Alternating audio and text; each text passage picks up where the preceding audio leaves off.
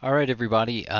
Here we go. So this is welcome to Module 9. This is about building a view post screen so that when the user taps on one of the posts that's listed in the feed or in the Discover area, it links them to this page where they can view the entire post.